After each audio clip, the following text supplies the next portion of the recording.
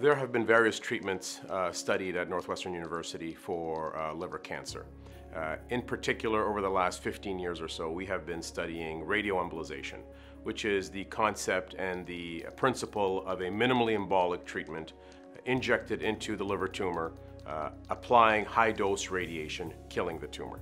So this has been a work in progress for quite a while, and we took quite a controlled sort of measure and a controlled methodology to study this treatment. We can now employ radioembolization across the whole spectrum, early, intermediate, and advanced stage disease.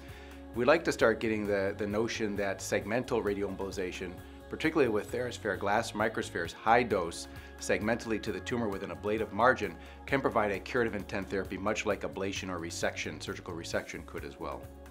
When you talk to patients about various treatment options that exist for liver cancer, they want to know several things. First and foremost is the safety. They want to know the quality of life. Will they be in the hospital for a long time? Are there significant toxicities and side effects such as hair loss, pain, vomiting, dehydration, things that really affect quality of life? And is it possible to have a treatment that's done on an outpatient basis? This is why TheraSphere is particularly advantageous over our traditional treatment of chemoembolization. Patients come in, we treat them on the same day, and they get discharged on the same day. And the classic post-embolization syndrome is not something we see with TheraSphere. Hence, they're able to go home, they can recover at home. Fatigue is the biggest side effect.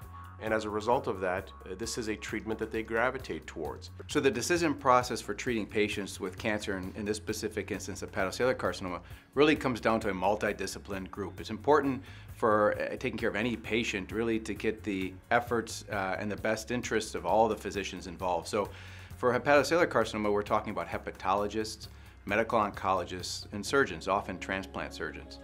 In 2017, we have recently completed enrollment of our 1,000th patient over the last 15 years. We're very proud of that milestone. We are now in the process of submitting these data for peer review, and the data are quite compelling and consistent with what we have been messaging over the last 10 years, that this treatment is better tolerated than others, it can be done on an outpatient basis, and patients will gravitate towards that.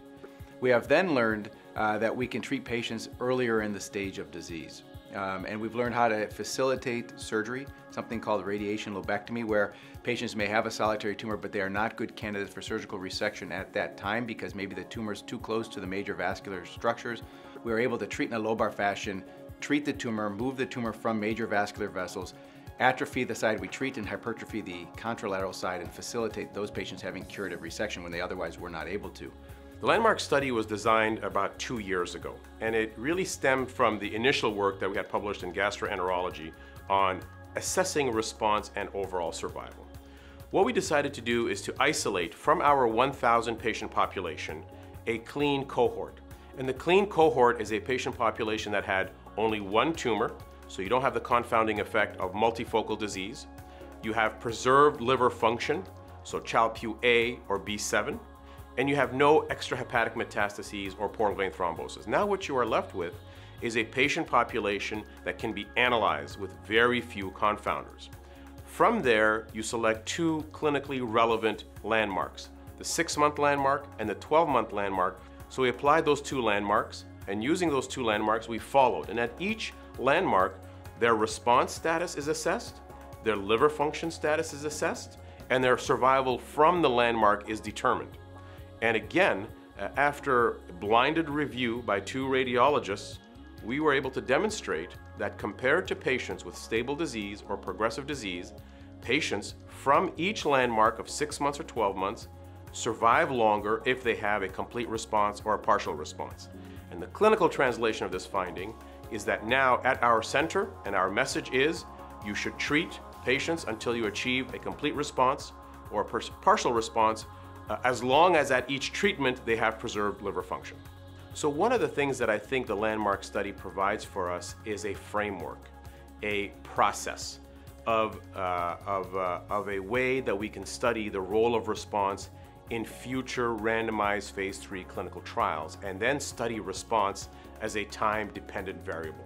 This is really what we need to do. So again, we've done it at the individual level here with this clinical trial, But now as more randomized phase 3s are being published and studied, and the results are being described sort of to the national and international community, I think that the landmark methodology now is something that people should implement.